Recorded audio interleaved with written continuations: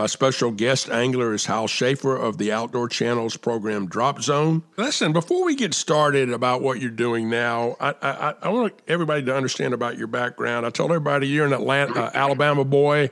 You started hunting and fishing at an early age, and now you've been able to take what was a passion and a hobby, and you made a career out of it. So how did it all come about? You know, Rick, it is kind of a unique story. I worked in some real stressful jobs early on. I actually started in the car business for a long time, working 100 hours a week, and man, when I'd get a chance to go hunting, it was rare, but it was such a passion of mine, and it was such a calming release that allowed me to keep doing what I was doing. I mean, it was like you were just worshiping the day that you were going out into the woods. And I was doing all of my own radio commercials and all my own TV commercials for the dealerships, and they seemed to be resonating well with the public. And so the owner of the radio station said, "Hey, we've got some people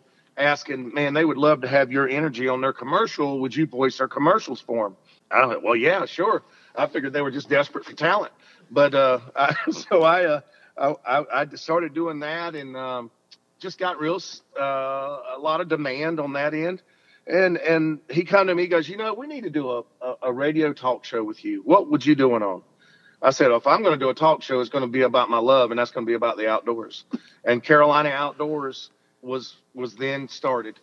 So a lot of the TV networks, the bigger TV networks, were noticing, hey, this is a guy that has an outdoor ear, whose audience is our demographic, and nobody else is doing this.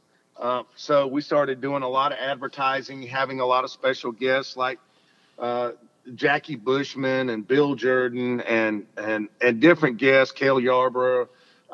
The guests were across the board. And then so a lot of the sponsors from TV started getting involved in this. And then finally, one of the guys, that gentleman by the name of Mike Cooley, who started the Sportsman channel, said, "Man," he says, "I just want your personality on TV." He said, "Look, I'll fix it. I'll set it up. We'll put you on TV.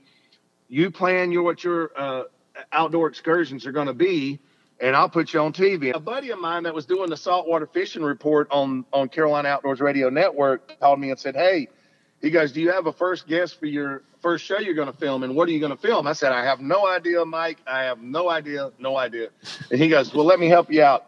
He goes, "Dan Marino listens to your radio show when he's in town, and he loves it. And I told him you were going to TV, so he wants you to film a show with him and his two boys down here shark fishing off the coast of Charleston." I said, "All right, done deal." I said, "When?" He said, "He'll be here tomorrow." And I'm like, I don't have a cameraman. So I kid you not, I got up from the table.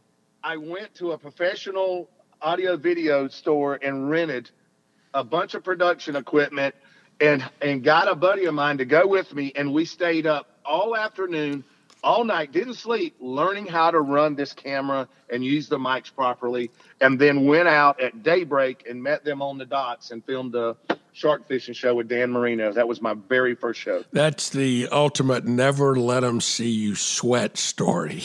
Yeah, you got I tell a lot of young people all the time, if you want to have success in life, number one, identify your gifts.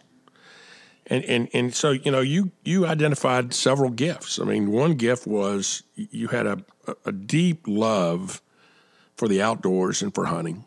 Secondly, you had a gift of being able to be conversational where people that also have that love can relate to it.